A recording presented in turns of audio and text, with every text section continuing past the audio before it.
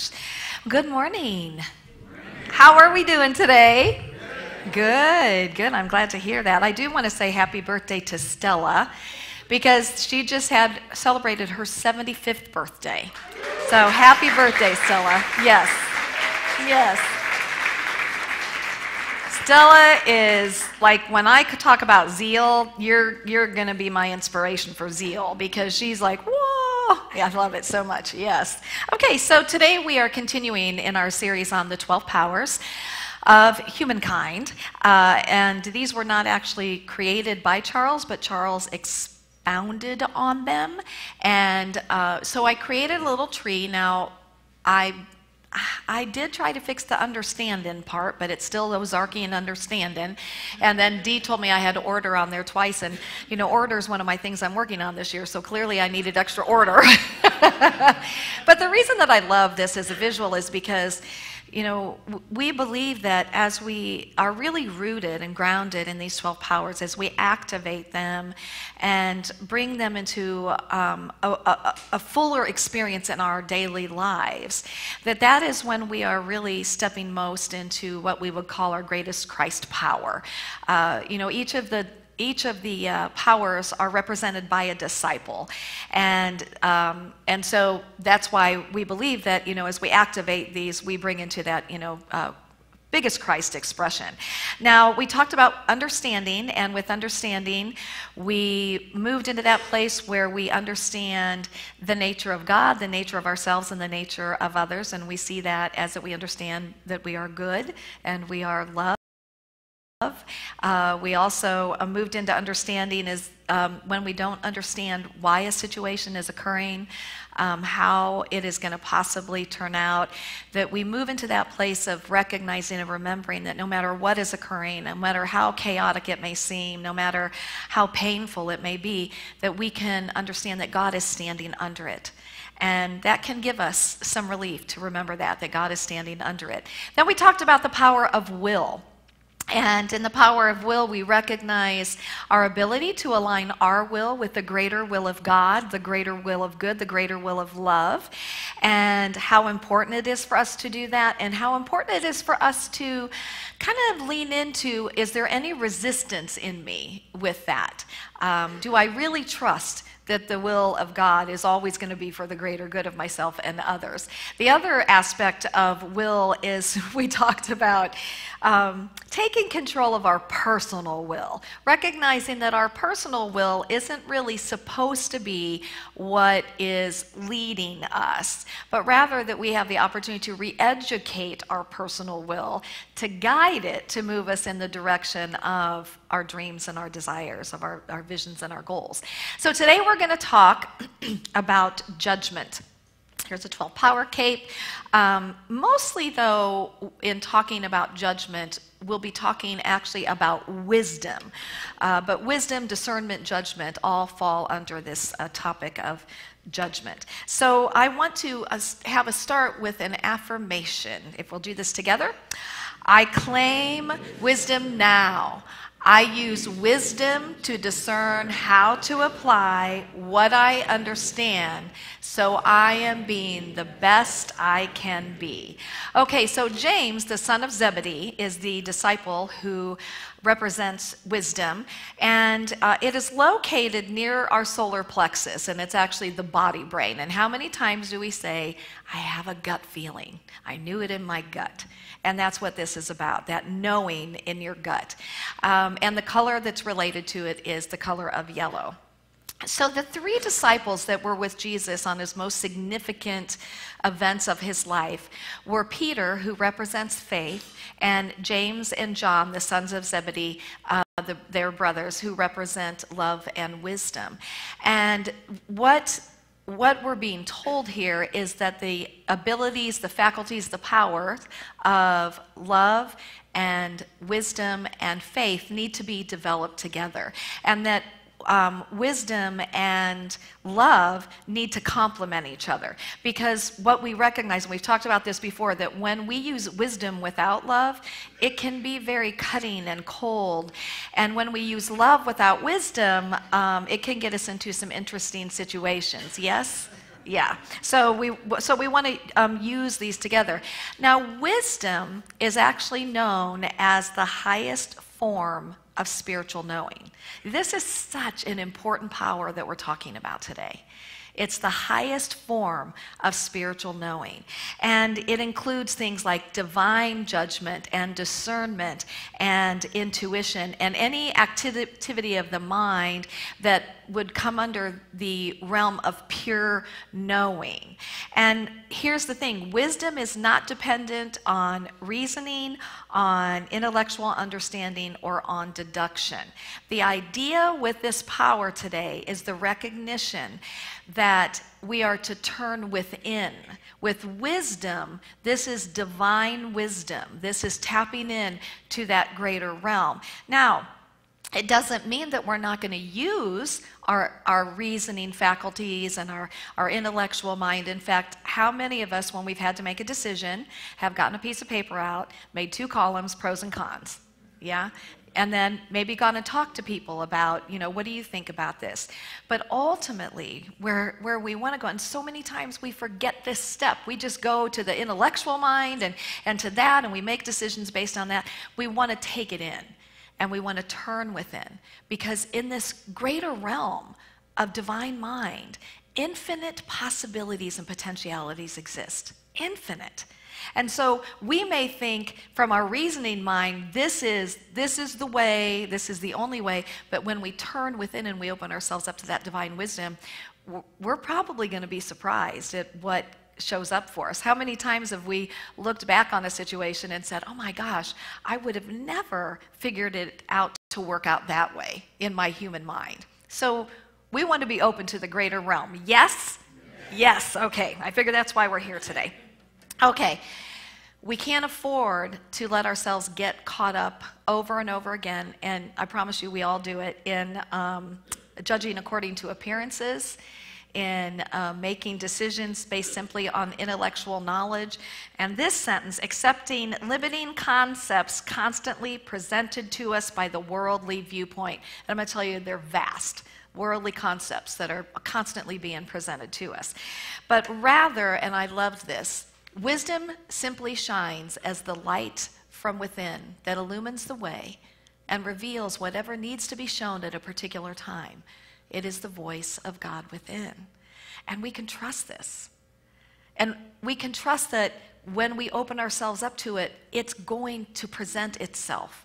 And it's going to present itself different ways. Sometimes it's going to be an intuitive hit. Sometimes it's going to be all of a sudden somebody calls you out of the blue, or somebody just tells you about a job and you weren't even necessarily thinking about a different job, but then again, maybe somewhere in your mind you were, as you realize that it's going to show up in a multitude of ways. But what I want to tell you is that when we turn within and we open ourselves up to it, it will present itself. It absolutely will. Ours is to be open to how it's going to present itself and show up. So what I want to start with is from Reverend Eric Butterworth, from the book New Thought for a New Millennium. Now, Reverend Eric Butterworth wrote this part in this book in 1998. And I shared last week that we don't want to throw the baby out with the bathwater with the Bible. That so many times in Unity or a New Thought, there's this almost like, let's not talk about the Bible, let's not talk about Scripture, because a lot of us grew up more fundamentally and we're kind of beaten down with the Bible. But I want to tell you, there's so much beautiful wisdom in the Bible. If we're willing, as Jesus said, to have eyes to see and to have ears to hear. It was never intended to be taken from a literal perspective. In fact, Charles Fillmore, our co-founder, he views the Bible as the evolution of humankind's consciousness, from this old idea of separation into this idea of oneness and the power that's within each and every one of us. And if you're not familiar, Charles Fillmore has a book called The Metaphysical Bible Dictionary. And in this book, there are all the characters of the Bible, all the places of the Bible, some words that are in the Bible, and he metaphysizes them. He puts them into a metaphysical interpretation. And it brings it in to something that is relevant to us today. And the other, I know, I made that up, didn't I, metaphys? But I like it. But when I was sitting just really thinking about the Bible last night, and that, I mean, there's a lot of stories in the Bible, and I got to tell you, there's a lot of crazy stories in the Bible. And yet, when I look at the diversity of life, there's a lot of diversity in life, and there's a lot of crazy diversity in life. And that what we're going to find is that a lot of these extreme stories, they speak to us at different times in our life with different experiences. And they offer us generally hope that we're going to be okay on the other side of it.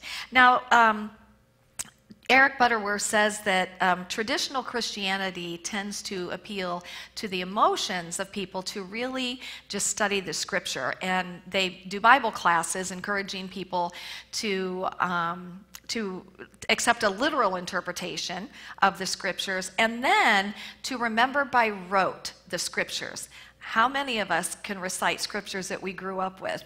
But here's the thing he says, and this is what's relevant to me, is he says, as though that is what makes us wise. And I don't know about you, but I memorized those scriptures because I had to. But they didn't mean anything to me.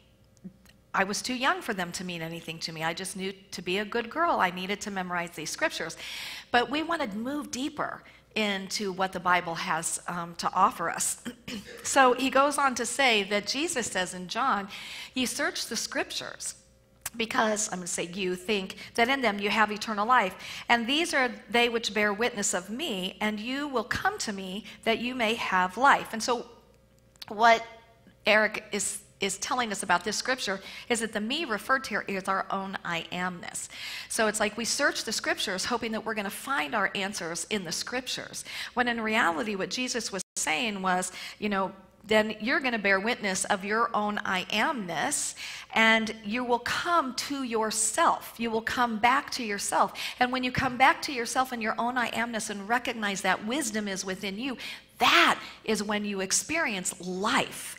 And I'm not even talking about life in this physical realm, but when we talk about eternal life here, there's some school of thought that we should live in our physical bodies eternally. And for me, I'm like, nature doesn't really show us that. But when we tap into that greater realm, what we recognize is, and we all know this, but life is so much broader than this one stopover. That eternal life is that which was, is now, as me, will always be. And that's the eternal life aspect of it. But it's coming back to ourselves. And of course, this is a message you're going to get over and over in Unity, that it's an inside job. So the Bible, he says, and its eternal message deal not just with God or not just with Jesus, but that it deals with the divinity that is within each and every one of us. And he said this is the best kept secret of the ages, that forever, how the Bible has been presented was that you're not divine. There's one man who is divine, and you have to go through that man in order to have a relationship with God. And he's saying that the secret of the ages is the Bible has been all about our own divinity, that we are the divine beings. And he says, its wisdom is not in the written words, but in the word of truth that they reveal. And to me, that's like everything about the Bible. It's not in the written words themselves, literally, but it's in the truth that these words reveal. Again, when we're willing to have eyes to see and ears to hear. So let me give you some examples of this. So Job went through all kinds of trials and tribulations. We believe that Job was more than likely a fictitious character because the Bible is written as stories, as allegories, as parables, as metaphors. And so there's stories to help empower us. And so when we look at Job, we see that he went from this path of self-righteousness to this path of enlightenment. And he did it by going through all of these crazy trials and tribulations. And the thing about Job is that even going through all these crazy trials and tribulations, he still held that faith. He still held that deep inner knowing that God was going to take care of him. And I would have to say that most of us have probably been through experiences in our lives where we felt like one thing after another kept happening and we're not understanding why. And in our humanness, it's easy to kind of give up and give up that faith and that hope. And it's like, but what this story shows us is that when we hold on, that ultimately we are going to be okay, even if we're going through a lot of stuff, that, we're going to be okay. Another story in the Bible that's a great story is the story of the prodigal son. This story has a lot of different interpretations, but one of them that I love is that no matter how far astray we go, no matter how far away we get from our spirit, and do we all do it? The moment that I go, and I remember, wait a second here, I need to come back here. The moment that I do that, everything that I need is right here for me. There's never any withholding. There's never any punishment. There's never any you've been out here in the realm of the world for, 5 weeks now, so for 5 weeks I'm not going to impart to you my wisdom. There's never any of that. That the moment that we come back to ourselves, everything that we need is right here. And then the story of Jonah and the whale. Now, that has always been an interesting story to me, because for me, I think God, in the divine mind, divine intelligence, doesn't need to create something like that that is so illogical, that really and truly a man sat in the mouth of a whale for 3 days. I want you just to think about that. The whale evidently never chewed. No acids going, no, nothing, he sat in the mouth of the whale. So it just stands to reason there's a deeper meaning to this story. And one of those deeper meanings is that it shows us that we do have consequences to our actions, and that we may spend a lot of time suffering through some of the storms in our lives, but there's an innate awareness in us that knowing that we have kind of turned away from our inner source. And it's only by moving deeper into the storm, by surrendering to it. And that's hard, because when a storm is happening, what we want to do is we want to hold on so that it can remain how it was. Because a storm usually means that something's falling apart, something's changing. And instead of surrendering into that, our tendency is to go, no, it's got to stay this way, even if this way isn't really working for us, because it's what we know.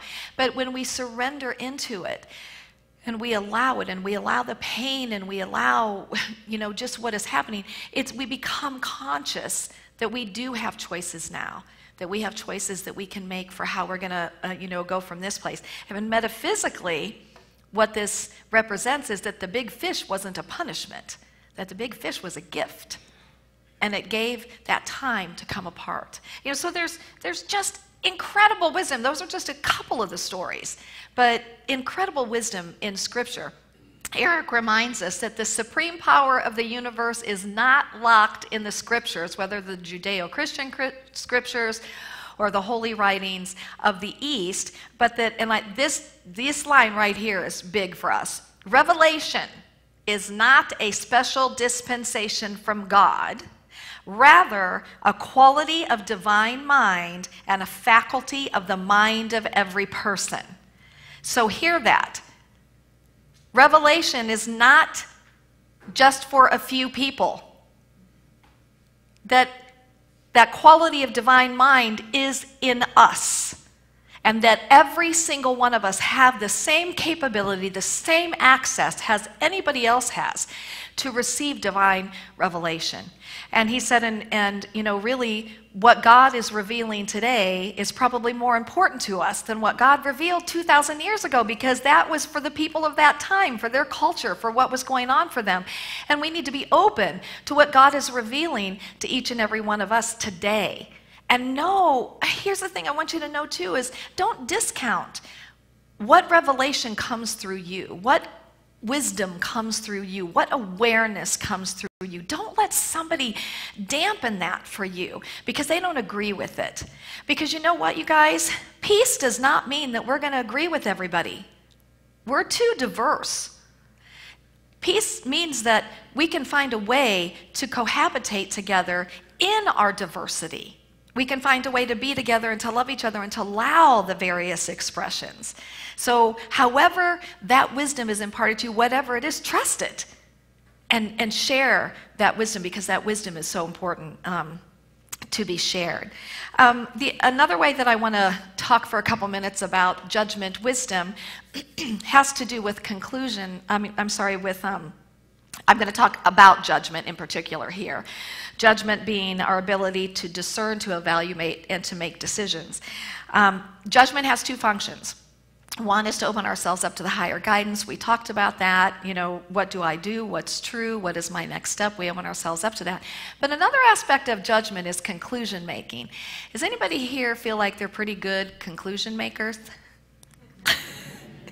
I'm a pretty good conclusion maker. I can come up to my own conclusions pretty easily. Here's the thing, is that we make our conclusions, we make our judgments, and we hand out decrees as though we are the ultimate judge. And because of the limited information that I have in my mind, in my realm, I'm going to hand a decree if you're guilty or not guilty, if you're doing something good or bad, right or wrong, whatever. And it's something for us to become absolutely aware of. But not only with people. Recognize that we do this on a daily basis. We may get up and decree, man, today's going to be a stressful day. And it is. Or we could get up and decree, today's going to be a beautiful day, and I'm going to experience so much love, and it will be. In John 7:24, it says, do not judge by appearances, but judge with right judgment. Guess what? It's all appearance, because we never have all the facts. By golly, I sometimes feel like I have all the facts. Don't you sometimes? But we don't. It's all appearance. And again, to me, this is why we want to go to that inner place. You know, I know for myself, especially in today's climate, I have taken time to go in and say, please, reveal to me if I'm not seeing something right. Help me to know if I'm not seeing it right. Because it's so easy for us to stand on our thing of this is the only way to see it. And yet there's a lot of ways to see something. But taking this too, I may judge the kind of day I'm going to have by the weather, but my day has nothing to do with the weather, correct? My day has everything to do with the judgment that I just put on it. So we want to be aware of that. We want to be aware that, well, is the glass half empty or is the glass half full? How am I navigating my life? How am I navigating every day? Am I looking at life that is in a way that's going to empower me and empower people around me and uplift? Or am I living life in a way that is just keeping me down and keeping me low? And we're the only ones who can become aware of it and change it.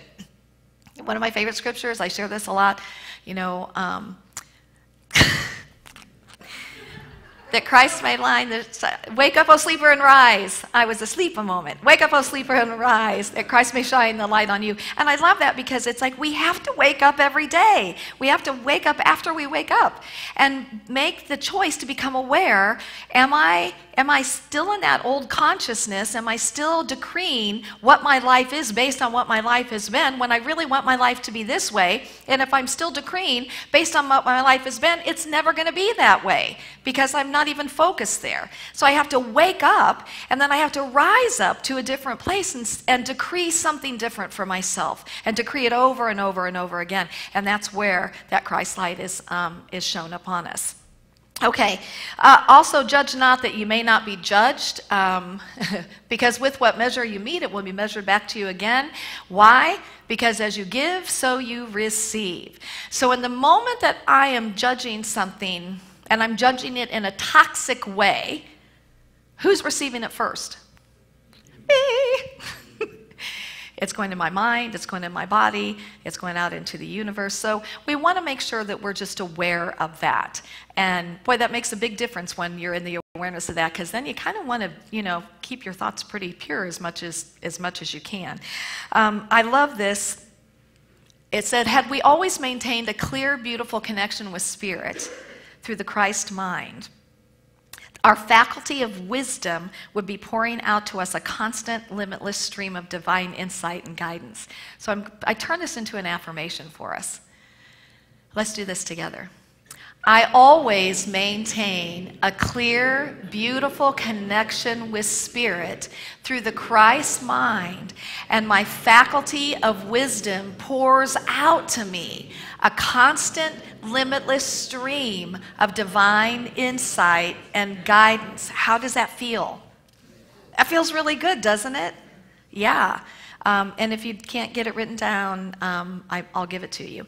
And then the last thing that I want to look at with judgment is from the book Power Up Your Life by the Reverends Bill and Cher Holton and Paul Hasselbeck.